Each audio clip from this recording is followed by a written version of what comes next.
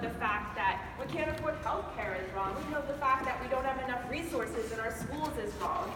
And that kind of clarity somehow gets lost, when you move into the state house and when you really start to delve into politics. And I think that's a shame because we need that moral clarity. And it's young people who are always that beacon, who are always saying, this is the way that we need to go.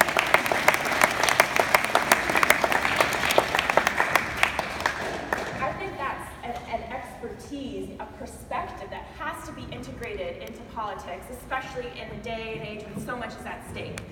I feel really grateful that in my life I've been able to work with so many groups of young people from when I started doing this stuff when I was little, working with my friends in high school to put solar panels on our school or get people to stop using reusable bags, or doing a lot of work at college as well. When I went to Harvard, people did not talk about climate change. They really did not want to talk about it. They did not want to talk about Harvard's wealth and the power that we had. But, it's something that we have to talk about. And we ended up building this massive movement that really changed how Harvard thinks and acts and talks about climate change. So all this is to say that in my life, it's always been young people who have sparked these movements.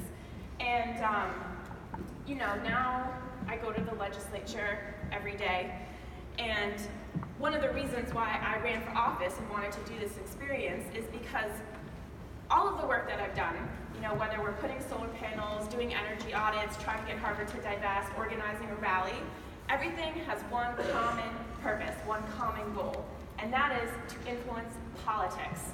We don't always talk about it, and we don't always name it. But that's really what we're heading for and what we're talking about. The problem is that our political system has failed us and keeps failing us over and over and over again, especially young folks. There are people making decisions right now. We're voting today, right now in Augusta. We're making decisions that will impact your lives. But y'all can't vote, and how do you have a say in that process? So I wanted to run for office to try and bring in a different perspective, to try and make sure that rural communities like mine had a voice, that younger folks had a voice, that we can stand up and fight for everybody, just like, I supported Bernie Sanders, and I knew in 2016 that Bernie Sanders would fight for me, even though he's a lot older than I am. So all of this is to say, it's about young folks, and it's about politics. I also just wanted to add that the work that we're all doing together, the things that we're thinking about, can often be so hard and just really, truly depressing and discouraging. Whenever I've heard the word politics, I feel like, ew, it just seems so gross and awful and angry.